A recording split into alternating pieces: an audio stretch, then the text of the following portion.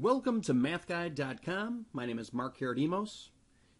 In this video, we're going to take a look at even and odd functions.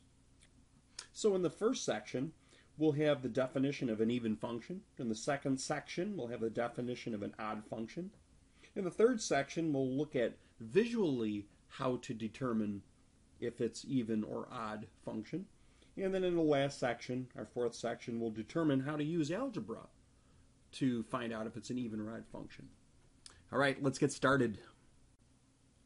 Let's talk about the definition of an even function.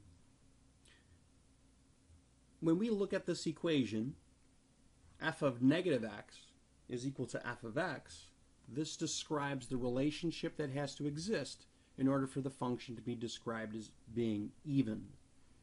All right, so it's a very small looking equation or a relationship, and you're wondering what it means and how does this apply to the to a function. Well, let's first just try to understand what the symbols mean here.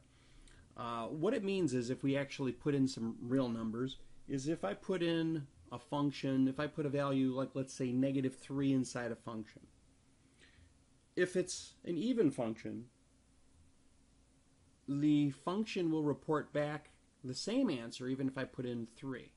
So if f of -3 is the same thing as f of 3, it's a function. It's got to work for all x values. So if f of 2, if I put in 2 inside the function, that's equal to f of -2. That's going to be an even function. So every time I put some value inside a function, it's going to be equal to the same value if I put the opposite x value inside the function. Okay, we'll talk about what this means in future sections. All right, let's get to our next definition. All right, in this section, we're going to talk about what an odd function is. So an odd function is one that behaves according to this equation. If f of -x is equal to the same thing as the opposite of f of x. All right, what does that mean? That means if you put in a value like, let's say, -2 inside a function, and you evaluate it, and it turns out that the answer is going to be the same thing as if you put in 2 inside the function, but it's the opposite. That's really what this means. Okay, let's try that one more time, just so you can kind of get an idea of what this means. Let's say we put in f of, or I should say we put in the value -5 inside a function. We evaluate it, and we get some answer. If the answer is the same thing as if we put in 5 inside the function, but the opposite of that, that's what an odd function is. Okay, this is kind of thick. Let's talk about visually what that means in our next section. In this next section, we're going to talk about visually. What does it mean to have these odd and even descriptors? All right, well, let's pull up a picture of a function. So here I have the graph of y equals x squared shown, and we're going to talk about whether this is even or odd. Well, if you look at what happens when you put in 2 in the function, you'll see we have 2 right here, and when we figure out what's the y value, you can see it intersects the graph right up here at 4. So when x is 2, y is 4. Okay, then let's look what happens when we put in -2 inside the function. So over here we have -2. What's the y value? So if we go up until we hit the graph, we can see here it's at +4. And this so far fits the description of what an even function is. It says that if you put in a value, it's equal to some answer, 4 in this case. Like if you put in 2, you get 4. But if you put in the opposite of that value, so if I put in the opposite, so instead of putting in 2, I put in -2, but then I get the same exact value. So what does that mean? When I put in 1, I get 1. When I put in its opposite, -1, I also get 1. That means there's a lot of symmetry here, and that means there's symmetry with respect to the y-axis. So if you have a function that is symmetric with respect to the y-axis, you have an even function. Let's take a look at another example. All right, so here I have an equation which has been graphed. This is the equation y equals the quantity x plus 1 squared. All right, so let's determine, does this have symmetry with respect to the y-axis? Well, if you look here, no, it doesn't look like the right side here. It looks like the left side, so therefore it's not an even function. It doesn't have the symmetry with respect to the y-axis. Well, let's see, is it an odd function then? So let's see, if I put in 1, it looks like my answer is, it looks like about 4, right, when I put in 1.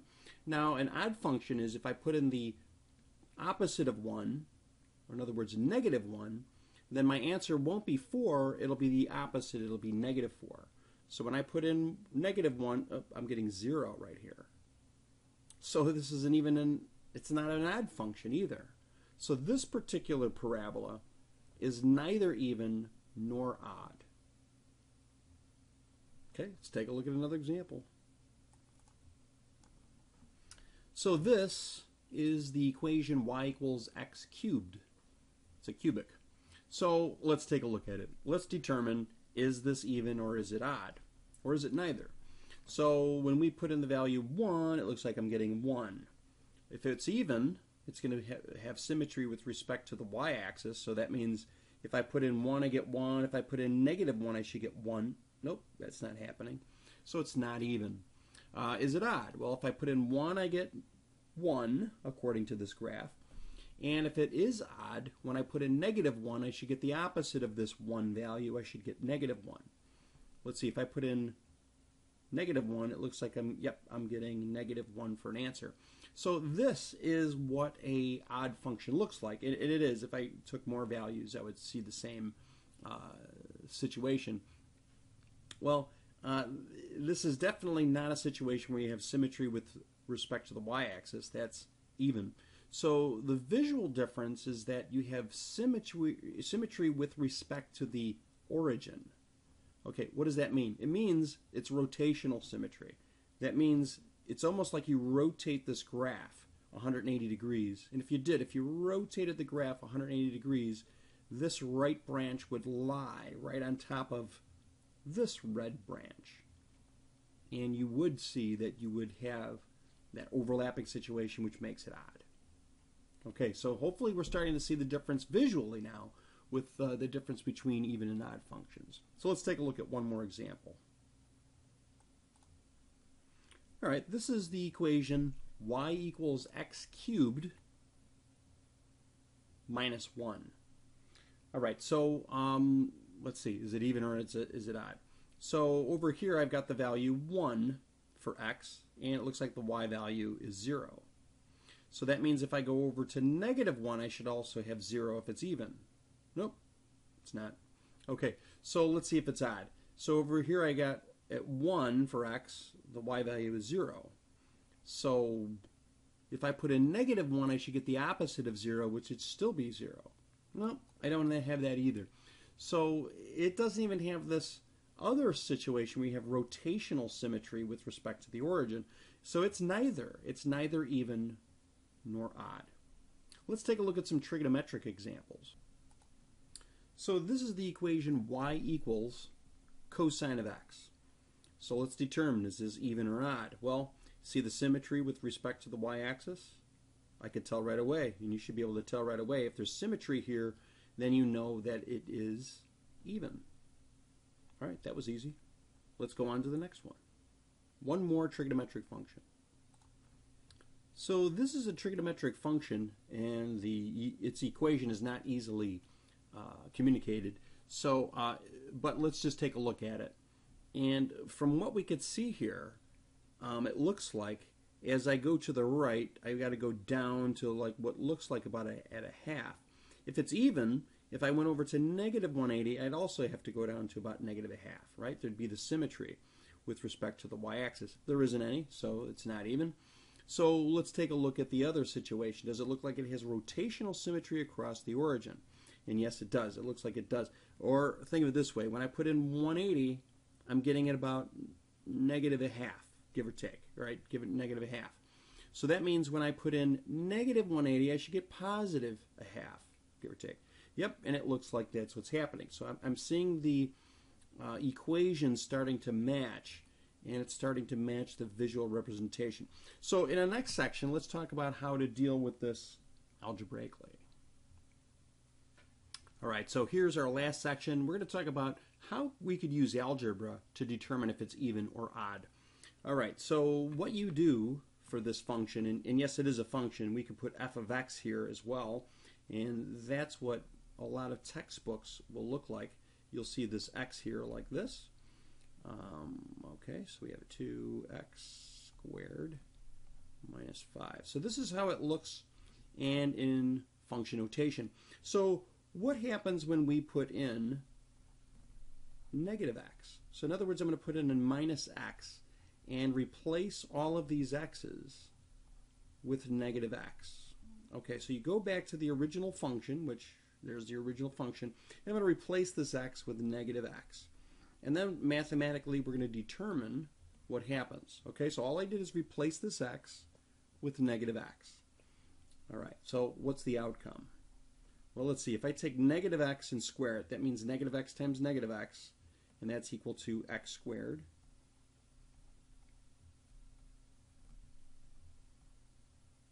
All right, now we've got our simplified answer.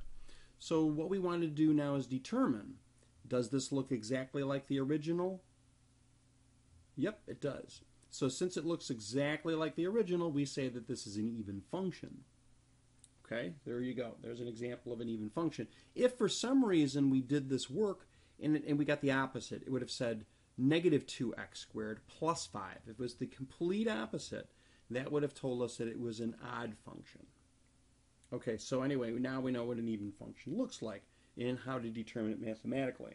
Let's try another one. So let's say we put 3x cubed. It's a little glitchy today. Minus 5x squared. Okay, so again, remember that this is function. I could write this into function notation by putting an f of x there.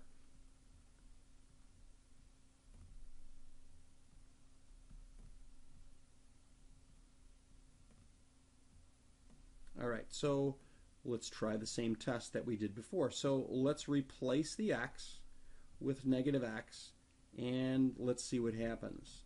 Okay, so what I'm going to do now is I'm going to replace this. Let's see, 3, okay, it's going to be a negative x. This is going to be a negative x.